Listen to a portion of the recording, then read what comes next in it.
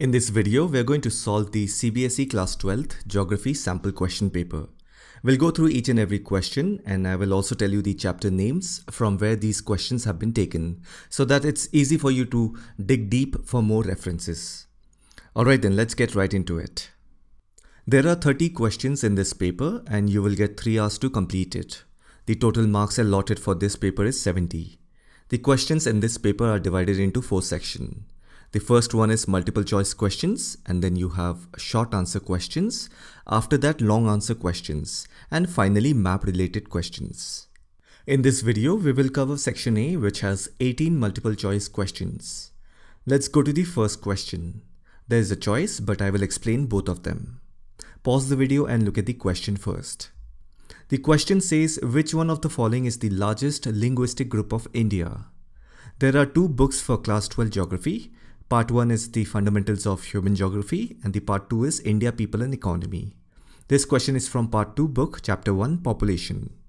In this chapter, if you go to the 10th page, you will find the table called Classification of Modern Indian Languages.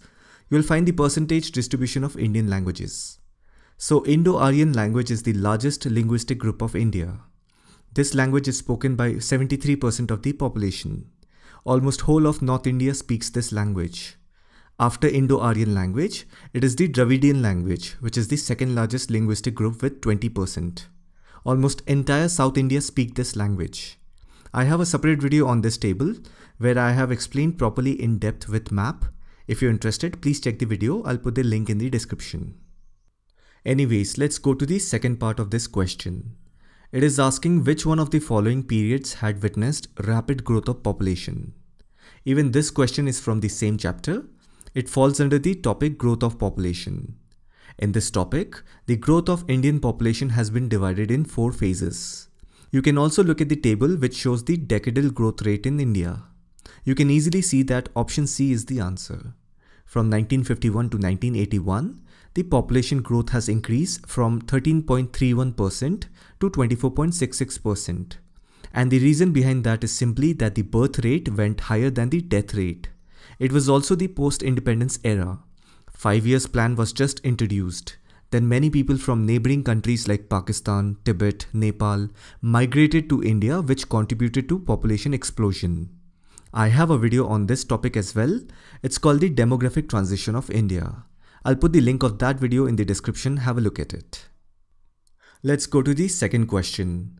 It is asking which one of the following is the main reason for male migration in India. Now this question is from part 2 book, chapter 2, Migration.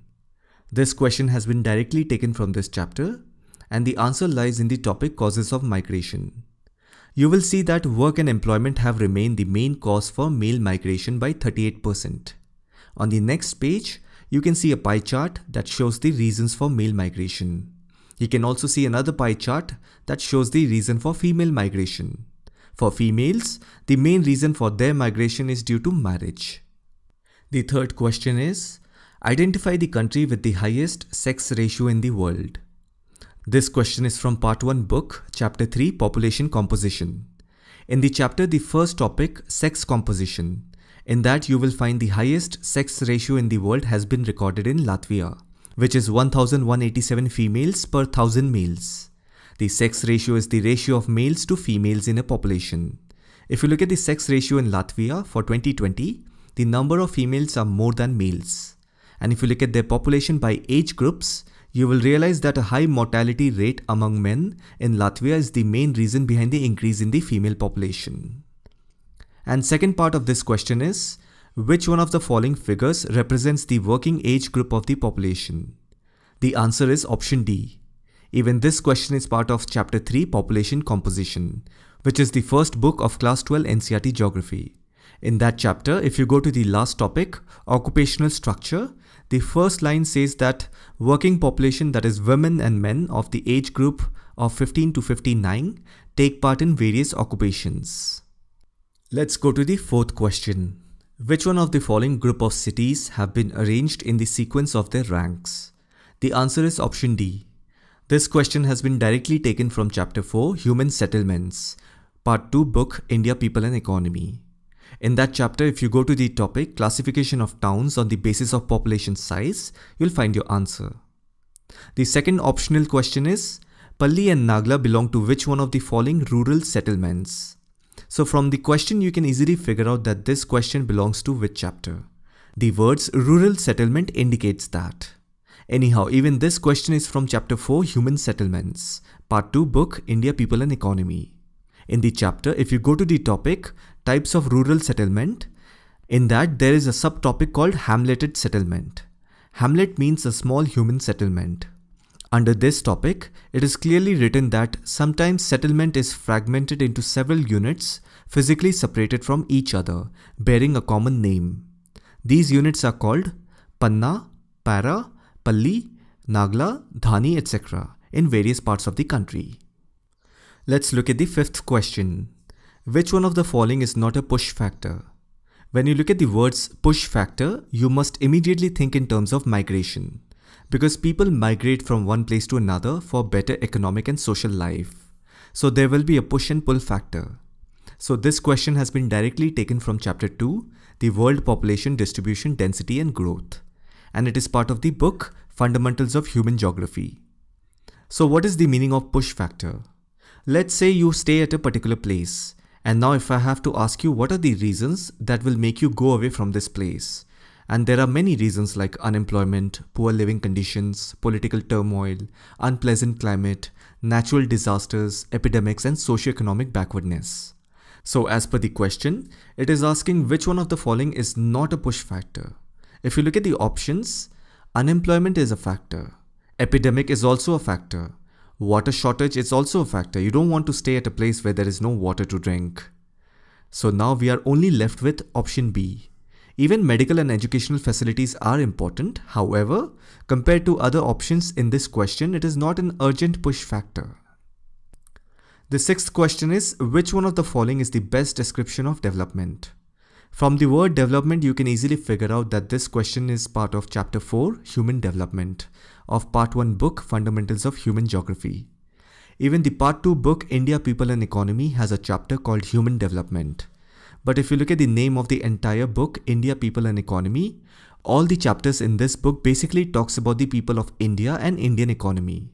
But the part 1 book, Fundamentals of Human Geography, in this book, the chapters talks about the human part of the geography in a global context. So anyhow, this question is part of chapter 4, Human Development of the part 1 book, Fundamentals of Human Geography. The answer to this question is option C. The first page of the chapter under the topic Growth and Development, the meaning of the word development has been properly defined. And it says, development occurs when there is a positive change in quality. So the answer is option C. Now let's say even if you didn't know the answer, when you look at all the options, option C talks about the word positive as well as quality in the same context. And there is no other option which does that. With that kind of deductive reasoning, you can take option C. Let's go to the seventh question. Which one of the following is not a plantation crop? If you see the question, they are talking about crop agricultural activities, which is also known as primary activities. And we do have a chapter by the name Primary Activities, which is chapter 5 of part 1 book Fundamentals of Human Geography. And it is also a direct question taken from this chapter. The answer to this question is found under the topic Agriculture. Within that, there is a subtopic called Plantation Agriculture. In the first paragraph itself, you will find your answer. Now, when you look at the question, they are asking which is not a plantation crop. Plantation crops are basically crops such as coffee, sugar and tobacco, which are grown in large quantity, meaning they are plants but they are planted in large scale. And if you look at the option, you will find option C, wheat, to be a very odd option. You will find coffee plant, sugarcane plant, you will also find rubber plant, but wheat is a grass. That's how option C is your answer. The eighth question is, which one of the following types of cultivation was developed by European colonists? Even this question is from the same chapter. So you can look up for the answer, but I will tell you the answer by applying a different logic. When we talk about European colonists, we are talking about British, Dutch, Portuguese and French who came to India and colonized it. Not only India, they colonized many other places in the world. If you look at the history of slavery, it was the Europeans who introduced this system. And why they needed slaves? The Europeans needed low-wage laborers for their plantations. Initially, Europeans were interested in tobacco and sugar plantations. So now when you look at the options, option A says kolkhoz. The name sounds Russian, hence it is a form of farming in the Soviet Union.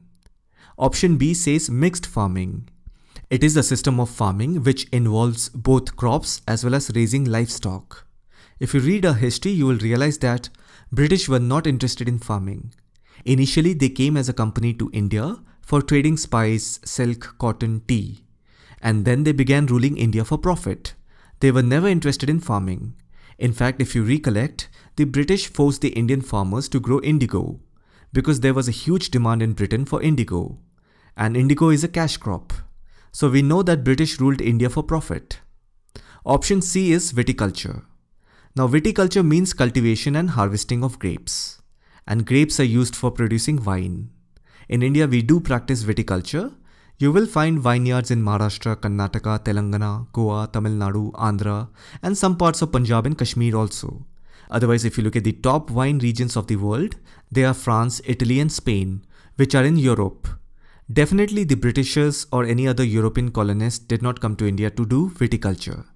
With that, we are left with option D. And we know that the British exported many Indians in the 19th century as plantation workers.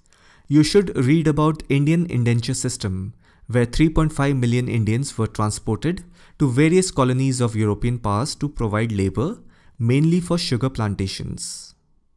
The 9th question is, which one of the following does not follow monoculture? Even this question has been taken from the same chapter. If you look at the word monoculture, in that mono means single. That means it is an agricultural practice of producing a single crop, a single plant, and if it is in the case of raising animals, then a single livestock species or breed is raised at a time. The opposite of monoculture is polyculture.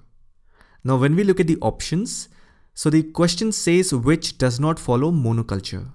Your eyes will immediately go to option C because the term mixed farming means growing of crops as well as raising of livestock.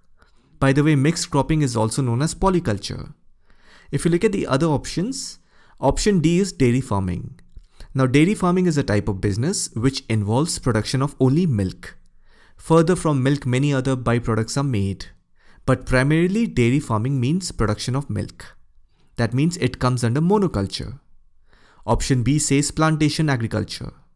Under plantation category, you will find sugarcane plant, coffee plant, tea plant, cotton plant, etc. But only one plantation is grown on a large-scale area. You will never find sugar and coffee together or cotton and tea together. So plantation agriculture also follows monoculture.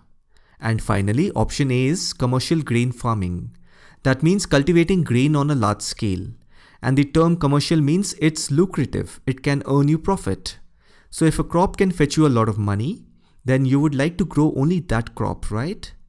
And that will again follow the pattern of monoculture. So mixed farming is opposite of monoculture.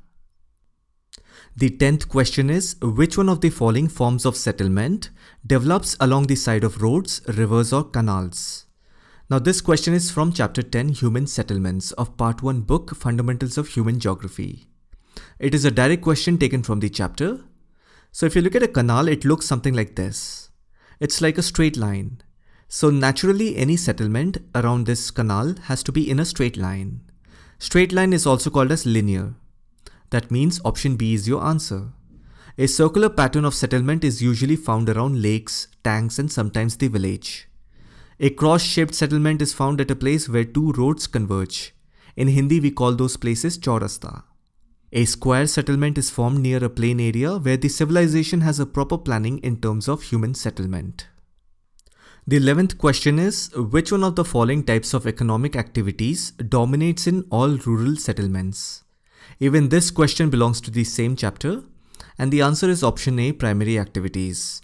Because primary activities involves agriculture, fishing, animal husbandry, forestry, etc. It has always been so since the beginning. People living in the rural areas all over the world are engaged and dependent on various primary occupation. The 12th question is, the first urban settlement to reach a population of 1 million was? If you look at the option of this question, all the places that are mentioned are not at all in India. That means this question is in global context. And I have told you that there are 2 books in NCERT for class 12 geography. Part 2 deals with India, People and Economy, and Part 1 deals with Fundamentals of Human Geography. So this question is from Chapter 10, Human Settlements of Part 1 book, Fundamentals of Human Geography. And the answer is option C. London is the first city to reach 1 million population by 1810. Let's go to the 13th question. Identify the landlocked harbour from the followings. In this question, they are talking about a seaport. That means it is related to international trade. Chapter 11 of Part 2 book, India, People and Economy is international trade. You'll find the answer to this question under the topic Seaports as Gateways of International Trade. The answer is option A, Visakhapatnam. The 14th question is, which one of the following is the longest national highway of India? If you look at the question, it is talking about national highway. That means road transport. And it is specifically asking about National Highway of India. That means this question is from Chapter 10, Transport and Communication, which is there in Part 2 book, India, People and Economy. The answer to this question can be found under the topic Road Transport. Within that, there is a subtopic National Highway. So the answer is option B. National Highway 7, presently it is called National Highway 44. It is the longest running national highway in India. It starts from Srinagar in the north and ends in Kanyakumari in the south. Question number 15th. Complete the following table by writing appropriate answer. You can easily figure out by looking at the word communications. So this question is part of Chapter 10, Transport and Communication, which is in the Part 2 book, India, People and Economy. You will also find a chapter with a similar name, which is Chapter 8 in Part 1 book. The answer to this question can be found under the topic Communication Networks. There you will find a picture which is the exact copy of this picture. You simply have to look at the picture and fill in the blank. So the answer is personal communication and mass communication. Let's go to the 16th question. Name the headquarters of Northern Railway Zone of India. The answer to this question is available in the same chapter, that is Chapter 10, Transport and Communication, which is under Part 2 book, India, People and Economy. In that chapter, you go to the topic Rail Transport. There you will see a table which shows zone-wise Indian Railways income as well as its headquarters. The headquarters of Northern Railway Zone of India is option C, New Delhi. Question 17th. Land degradation and irrigated areas is caused by which of the following reason? Now this question is part of Chapter 5, Land Resources and Agriculture, and it comes under Part 2 book, India, People and Economy. The same question is there in this chapter but in a little different form. The same question can also be asked, which one of the following is the main form of degradation in irrigated areas? And the answer is option C, salinization of soil. Salinization of soil means when there is an increase in salt content in the soil. It actually decreases the soil fertility. And the 18th question is, southwest monsoon in India coincides with which cropping season? So India actually has 2 monsoons. One is the southwest and the other is the northeast monsoon. The southwest monsoon occurs in the month of June, that is right after summer season. And the northeast monsoon usually occurs between October to December, which is during winter season. Now that you know southwest monsoon is right after summer season in the month of June, that means sowing of seeds begin in the rainy season around July. It is this cropping pattern which is known as Kharif crops. On the other hand, Rabi crops are sown around mid-November during winter season. Even during winter season, many parts of the Indian subcontinent receive rainfall. So both Kharif and Rabi crops are dependent on monsoon. But this question was about southwest monsoon. Now let's talk about Zaid crops. Zaid crops do not rely on monsoons. They are grown in summer season in the long duration between Rabi and Kharif crop season, mainly from March to June. Anyhow, this question is part of Chapter 5, Land Resources and Agriculture, which comes under Part 2 book, India, People and Economy. You can read more about this question in this chapter under the topic Cropping Seasons in India.